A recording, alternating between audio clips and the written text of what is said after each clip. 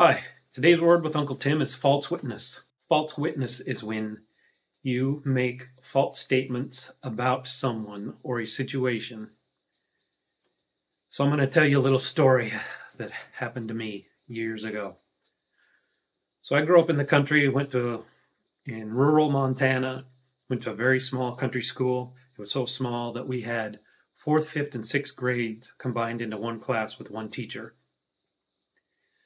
So it happened somewhere along the way that one of the boys decided it would be a good idea to put trash and pencils and different items in the urinal in the boys' bathroom. Well, the teacher scolded the boys and told them, hey, you guys need to cut that out. But it continued to happen until one day at recess time, the teacher dismissed all the girls and kept all the boys in fourth, fifth, and sixth grade, kept us all in and said, okay, we're going to get to the bottom of this. We're all just going to sit here in this room until somebody confesses as to who's been doing this. Well, we sat there and sat there. Nobody was going to confess. I mean, what fourth, fifth, or sixth grade boy is going to come forward in front of everyone and say, yep, it's been me doing this, and I'm the reason we're all stuck in here missing recess. Anyhow, this went on for, I don't know, it seemed like hours, but it probably wasn't anywhere near that long.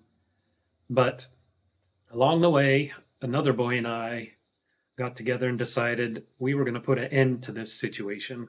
We were done. I was in the fourth grade. This boy was in the fourth grade as well. So two fourth graders were 9, 10 years old. Anyhow, we got together and decided we need to do something about this so we can go to recess and play. So we decided both to pin it on one of the other boys in the class. So I don't remember how exactly it went, but I do know that both of us, or one of us, said it was so-and-so, and the other boy said, yep, I agree, I saw so-and-so do it. Well, we had no idea who had been doing it. It might have been that boy, but most likely it wasn't. It could have even been the other boy that conspired with me. Anyhow, neither one of us knew who it was, but we went ahead and pinned it on that boy. And he got in trouble. I don't remember what his punishment was, but he got in trouble for something he most likely didn't do. And we all got to go to recess. Anyhow, that incident has been stuck in my mind my whole life. It keeps coming back to me. I don't think about it every day, but it does come to mind every so often. And the thing that really gets me is that boy later on in life, as he got older, that we pinned it on, he got himself into trouble when he was in junior high, and then later on, some more trouble. And eventually, when he grew up to be a man, he ended up murdering his own mother. He walked in, asked her for some money. She didn't want to give him money, so he shot her and killed her, and he went away to prison.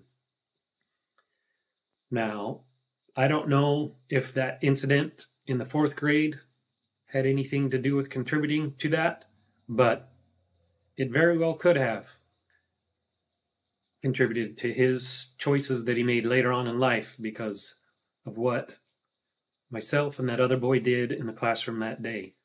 So just think about that next time you go to open your mouth and speak something that you know to be false, or even if you're not sure whether it's true or not. If you don't know that it's 100% true, you should just keep your mouth closed and not say anything.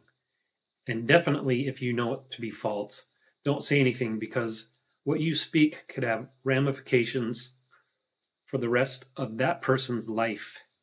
You have no idea how that's going to affect them and what it's going to do to them.